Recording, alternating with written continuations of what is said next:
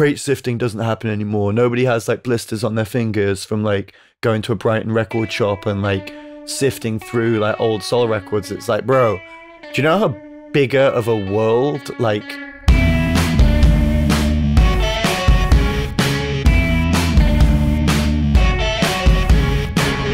Excellent. So, I mean, you've been on the podcast before, so we ask everybody these questions, but the first one is the kind of tech question. I mean, it probably, in the past we'd say, oh, the most important piece of equipment of all time, but what are you feeling at the moment? What's the go-to? Oh, what do we use the most? Well, our favorite is probably the TM. The TG distorted DI guitar sound. Yeah, that's on like 2 or 3 songs, because that's a remake of a Abbey Road channel strip from a desk Abbey Road, and like the Beatles used to do, and a bunch of other, there's like a Motown thing as well. You just use the preamp to distort a DI guitar, which is like technically like the purists would be like, what are you doing? You need to use an amp and pedals or whatever, but like we just went straight into it. Just a quick, they probably were just like, I don't know, some of them might have fallen on it in the studio and just gone, whoa, what was that? And then, you put like a 330, like a Gibson 330 through one of them, and it's like slightly breaking up. Like that is that kind of it's nice Beatles because there's more dynamic to it. Because if you're playing really softly, it's not distorting, and if you play into it, then it really breaks up. And is this a piece of hardware, or is it a it's a rack. Yeah, it's a rack, and the keyboard unit. Oh, the JV 1080. Yeah, JV 1080. So really, that was a nice transition. I bought that during lockdown, after like Googling like what keys did Fleetwood Mac use and stuff, because I knew they weren't real, but they always sounded semi-organic, like hybrid organic sort of sounds.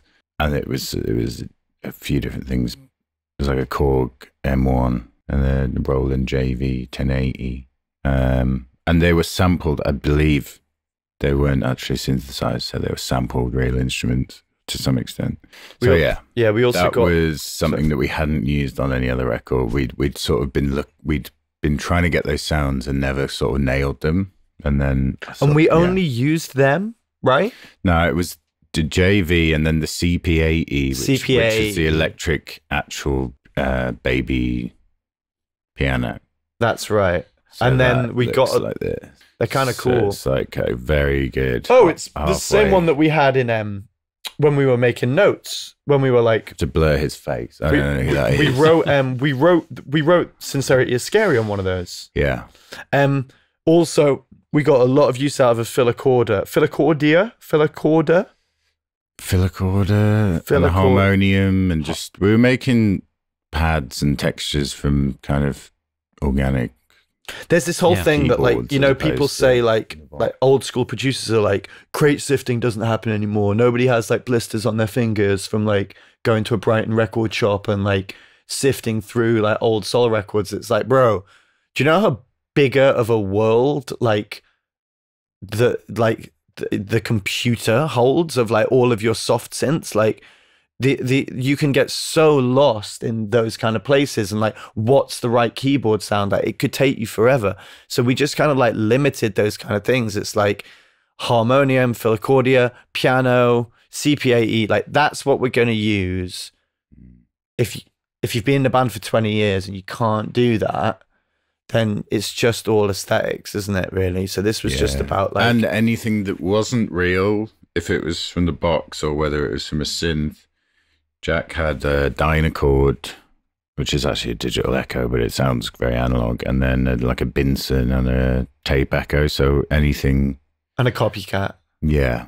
So anything that was digital source, we would run through this analog stage, and it really brought everything into the world. And then we ran everything through tape, but as soon as it started to sound like Black Keysy, like we are using tape, we pulled it back. Yeah, most of the drums were sort of sent to tape. I like to set up tape like a reamp sort of line in the studio, so I don't need to cut to it, but I'll send stuff out and back in. I mean, here's like a Space Echo stem of a vocal. Fancy new apartment. So there's a Central Park. I mean, it just sounds like a vocal, but in context against a non-tape echo. Like, that's Jamie, our keyboard player, singing. It's very hi-fi, and then you add this in. It's like it's a bit broken, it's a bit fucked. It's just about texture and warmth, you know. That's Matty's Space Echo. Fancy new apartment. So you can really hear that. We were Against that. in New York. You know? Yeah. And are you enjoying any particular plugins at the moment, George, or have you kind of put all that kind of on hold? Plugins are lame, bro. Useful though, no? Yeah, but I've got useful stuff is annoying. It's like my phone's useful. I actually, I annoying. mean, there's a surplus of like, I'm getting quite into like analog channel strip emulations that have like the random voltage sort of selector where you flick through different channels that have been modeled from a desk, and you will actually hear, like you can get, there's like a plugin lines Focusrite one, which has a really nice random channel selector. So it's like anything that creates imperfection or enhances imperfection for me is what I'm into now, or like hyper creative plugins, like sort of sequenced effects and stuff. Yeah, things that like really mash. Anything that creates randomizing is also really difficult to find good stuff.